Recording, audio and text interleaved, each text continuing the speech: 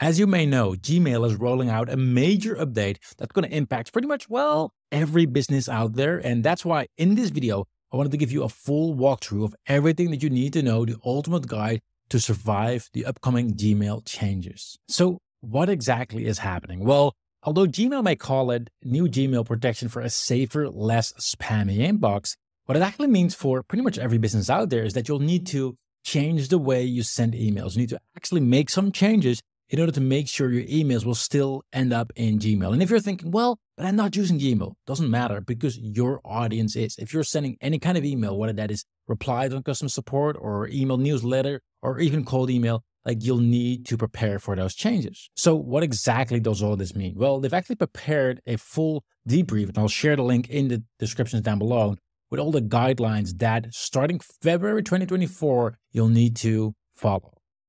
And inside this document, they have one differentiator which is going to impact to what extent you or your business is going to be affected, because they have certain requirements that apply to everyone who's sending emails to a or multiple Gmail addresses.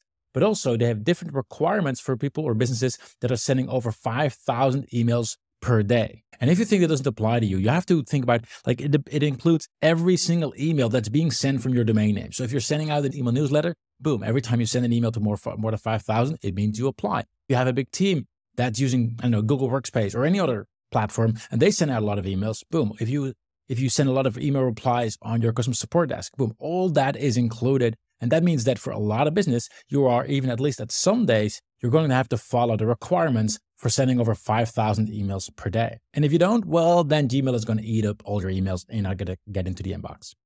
So what are those requirements? What's actually required? Well, there's a couple of things that you'll need to implement, which is called SPF, standing for the Sender Policy Framework, DKIM, which stands for Domain Keys Identify Mail Description, and DMARC, which stands for Domain-Based Message Authentication. And rather than me trying to explain these specific things, I'll actually link to this video from Google itself that will explain in just 1 or 2 minutes exactly what those are. But more importantly, you'll need to know what you actually do with those. Essentially, these three are all there to make sure Gmail can actually verify who has sent the email, right? So just to make sure that if you're sending an email from yourdomain.com, that it's actually you sending it from yourdomain.com and nobody else could send that email, right? And that means you'll need to essentially whitelist the servers that you're sending it from, right? If you're sending from emails from your support desk, you need to whitelist. If you're sending out emails from your broadcast using your domain name, you need to whitelist that. Like that's essentially what those three are for.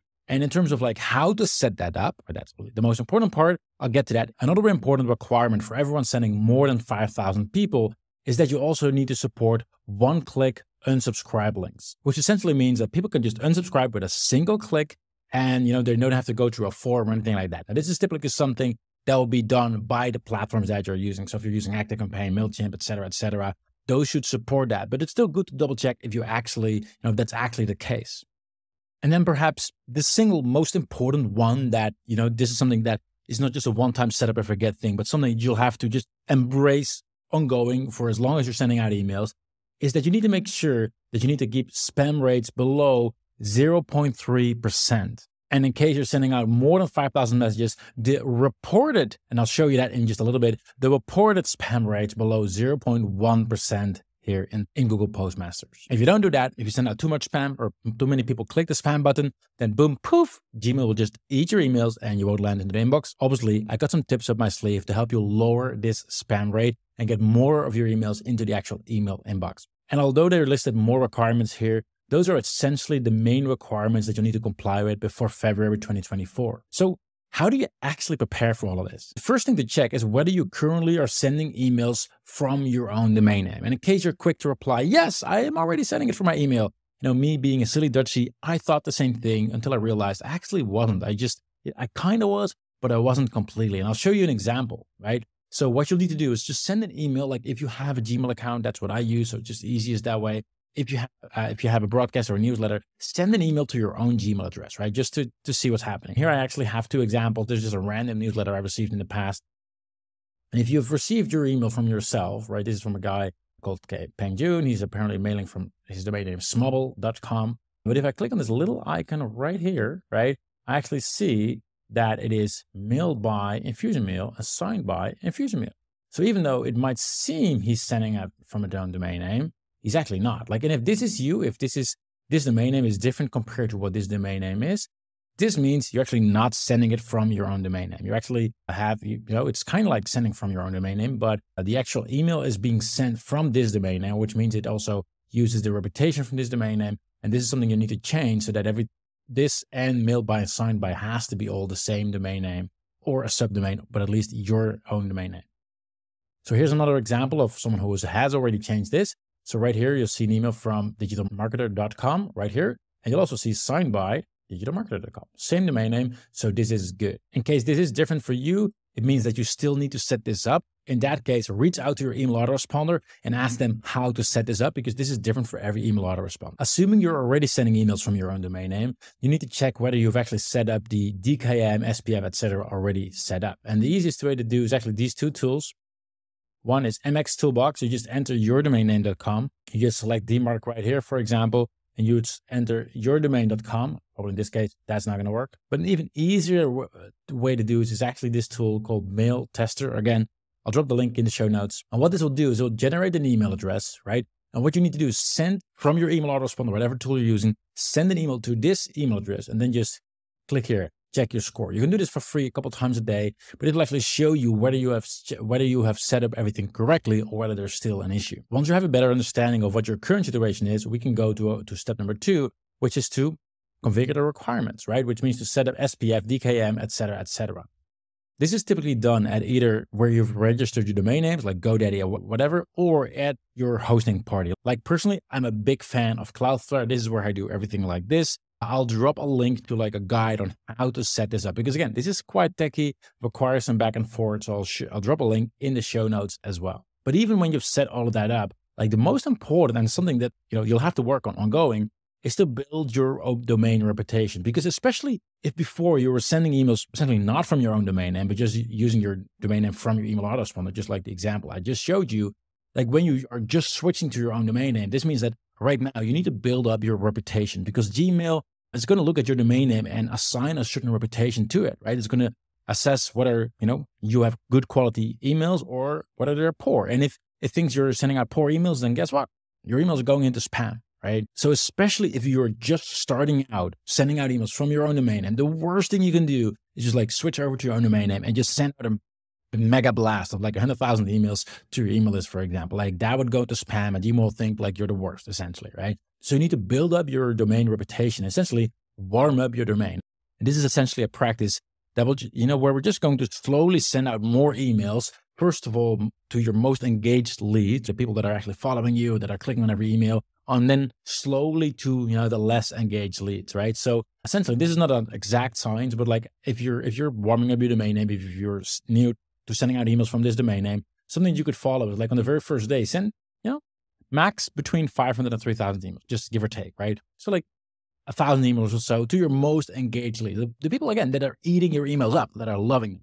And then the next day you send out a little bit more, like 2,500, 3,000, max 7,500, which is in that kind of ballpark. Then afterwards, you review if your open rates are still solid, if there's any issue. Because if there is an issue, if like people are just not opening them, then obviously you should check what's under the hood before continuing. But assuming everything is good, just continue with that pace. And slowly, bit by bit, you just start to increase how many emails you send out. Again, obviously, so for some people, this doesn't even apply because you have an email list that's much smaller. But this is really for those if you have a bigger email list, rather than just sending out a big blast, you want to warm up your reputation, warm up your domain first, right? And something that's very important to do is to go to postmaster.google.com. If you go in here, you can add your domain name right here in the bottom right. This way, you can actually get insights from how Google perceives your domain name. You can actually see what are your how many people will click the spam button, not exactly how many people, but like the overall spam score, right? And this is the score inside this dashboard. You need to keep it below 0.1%. The official minimum is 0.3, but they literally state inside Postmaster it should be below 0.1. So if you are currently sending out emails and you're getting a spam score higher than 0.1, then you need to make adjustments. You need to make a change before February 1st, 2024. And that's also why I wanted to share some tips to improve your deliverability, right? To improve your reputation and also just, the way people engage with your emails, right? Some of these are going to be open doors, like they're going to be super obvious. And some of them are things that you may not have done before.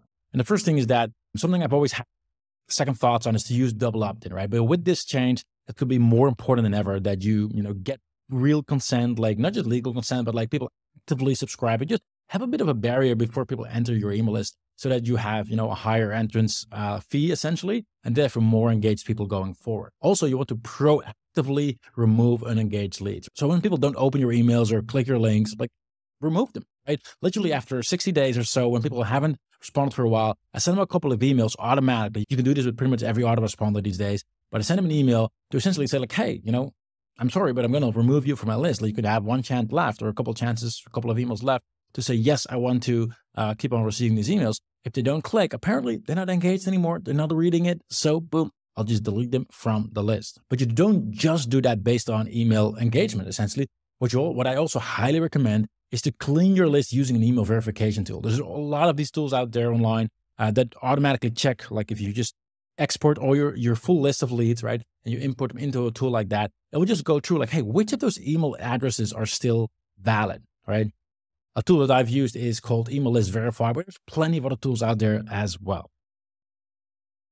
And there's one neat trick I have to share with you because, up until recently, Gmail, if you had a Gmail account, like any of your subscribers who had a Gmail account, all the old accounts, they were still valid, right? But only recently, Gmail started to remove all the old Gmail accounts that just people created but never logged in anymore. So all those Gmail accounts are now empty, gone, they don't exist anymore, right? And although Google doesn't officially say that, we can sort of assume that they're going to use that as like a trigger to say like, hey, if people are still sending emails to those Gmail accounts, which haven't been around for years, that's a bad sign. And then every time when you send out an email, like when you send out a broadcast email to your email list, for example, you want to make sure that you test the email. And what I mean with testing is actually two things, right? I always use two tools every time I send out an email because sometimes I just write an email and there's certain words inside that are completely relevant, but for some reason it is based on the words, Gmail or any other tool will just flag it as spam. So the first thing I always use is Mail Tester. I already showed you that before. So just to make sure that there's nothing wrong with the email, right? So you open this website, you copy this email, you send an email to it, and then you hit and check the score to see if there's anything worth improving in the email. The second tool I always use is gmass.co/inbox. Again, this is free. What you need to do is just send your email out to these email addresses. Then afterwards, you enter your domain name right here in this search bar. And you would actually see for all of these different Gmail boxes, whether your emails are going into the spam or into the primary or into the promotion folder, right? These are actually Gmail accounts that you're sending your email into. And this tool lets you see, hey, where is this actually going? And that way you can actually see like, hey, wait a second, my emails are going into spam. Why is that? And maybe you make some changes to the email and boom, until you actually get it to go to the inbox. It's actually a really powerful tool. And also this is obvious, but also make sure these days like to segment your emails with the right tagging. Make sure that you sort of know like what your email list is into. What are they into? What are they not into? So you can send out more relevant emails to the right person rather than just like blasting your emails out to everyone. And just in case you weren't already doing this, make unsubscribing extremely easy. They don't do anything dodgy where you have a small font or like make it to like grayed out. It needs to be very obvious because again, you want people, especially with the update, you want people to unsubscribe rather than click the spam button. Here's one really important part. I've seen people do this where they have like multiple email lists, and when someone unsubscribes, they're unsubscribed from that list. In fact, a lot of these tools, a lot of the autoresponder tools like ActiveCampaign and whatnot have this as a standard setting, is that if you unsubscribe from that particular list. But here's the thing, going forward, Gmail is going to check like if someone actually unsubscribes. And if you then keep on sending emails, that is a bad thing. But what happens if someone is on two of your lists? They click the unsubscribe button and they only unsubscribe from that one particular list that you happen to send emails from. That's going to be an issue. And that's why when someone clicks the unsubscribe button, you want to make sure that you just unsubscribe them from all your lists. I don't want people that unsubscribe because apparently we're not a match. That's not a bad thing. It's not about them. It's not about me. We're just not a fit. And make sure that when someone unsubscribes, make it very easy for them and make sure you unsubscribe them from all your lists, like so that there's no email going out to those people whatsoever in the future. And I personally would even go as far as like also adding an unsubscribe button to the very top of your email so that, again, it's as easy as possible. If anyone thinks, oh, but I'm not into this, well, rather than clicking the spam button, just like having them, make it very easy for them, have them click the unsubscribe button. That's better for everyone. Now, besides all of that, obviously you also want to personalize things. Like the more personal it is, the more engaged people are going to be in. This can be done in a very basic level. Just, hey, first name, we all do that. And just here and there in between the emails as well, somewhere in the midst of your email, we'll go write Danny, whoever it is. But also if you have other data about your audience and you're sending out a broadcast email, can you maybe use that? Like I've sent out emails in the past where I'm using, for example, which country they're from, because that stands out, right? Like, how does this work in Germany? How does this work in France? How does this work in the United States? Like, just making sure that whatever data you have on those people, as long as it's all good and legit and obviously according to the privacy laws, use that information to make your emails more personal, which obviously goes hand in hand with the segmentation I mentioned before as well. And here's one that I think is going to be even more important going forward, especially in 2024 and beyond, is to get people to respond to your emails.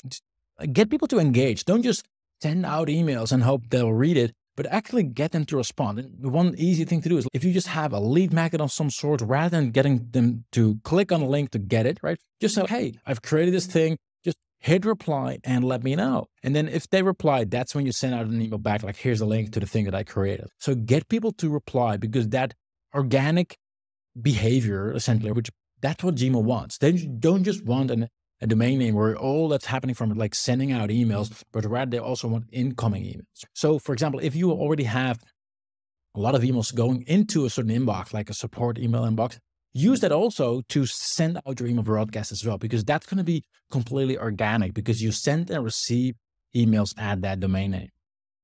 Very important for Gmail.